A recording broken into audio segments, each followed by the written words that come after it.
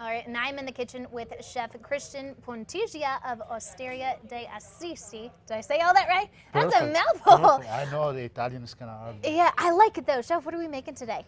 Today we have a tuna tartar.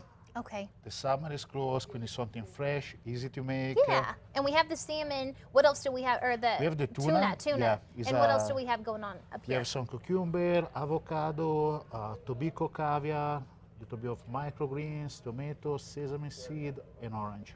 Nice. It sounds good. And like you said, we're really focusing it on the fresh here. Correct. Right? Like everything is really, really fresh. And what grade tuna do we have today? This is a agi tuna. Okay. And it's a sushi grade.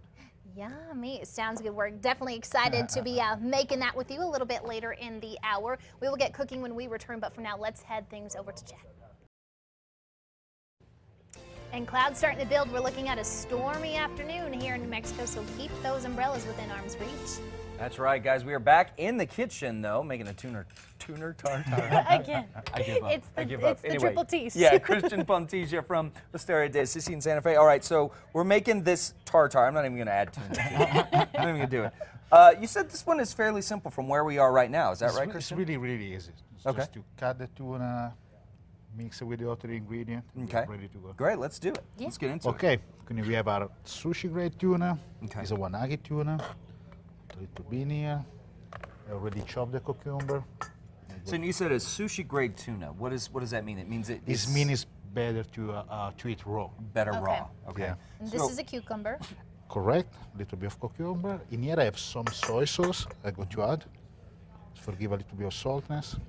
So when we go in, say we want to try this at home, we're getting experimental. This is what we want to ask the folks at the butcher shop when we pick up our meat. We want the sushi grade tuna. That's Perfect. Okay. Yeah.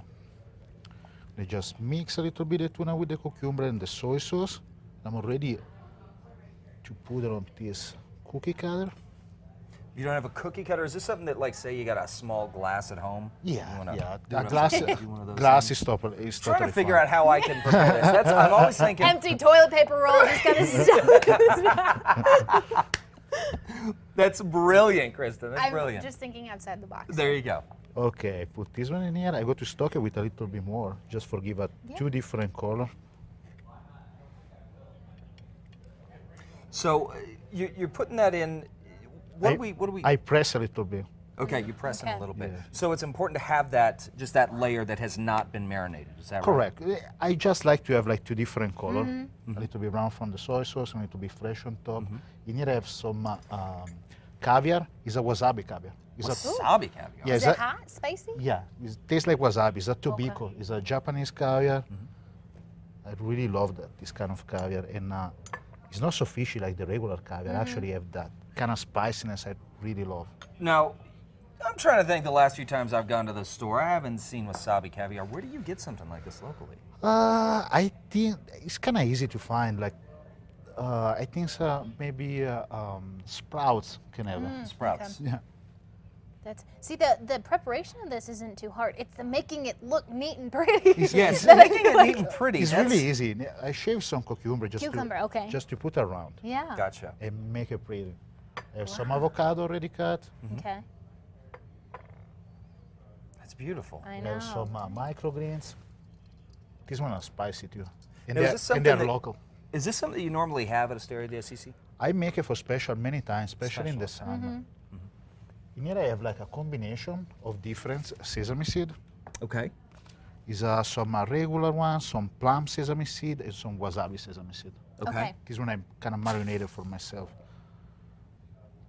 This looks a little too good. See, here's my thing. When a chef prepares a beautiful meal like this, where do I start? I know, I don't want to break one little it. fork is I all know, it takes. Just dig in. You like- just There you dig go. in. yeah. You just I dig in have with the some fork. fresh orange in here. I go to put on top of the tuna. And that's pretty much it. Yeah. Wow, basically, I okay. just go to finish with a little bit of soy reduction. Okay. We'll take a final look at this when we come back, guys. We'll also get a little bit more information on how you can try Chef Christian's food when we come back at Osteria D'Assisi. Wow. That looks good. Kristen, you break it. I feel bad.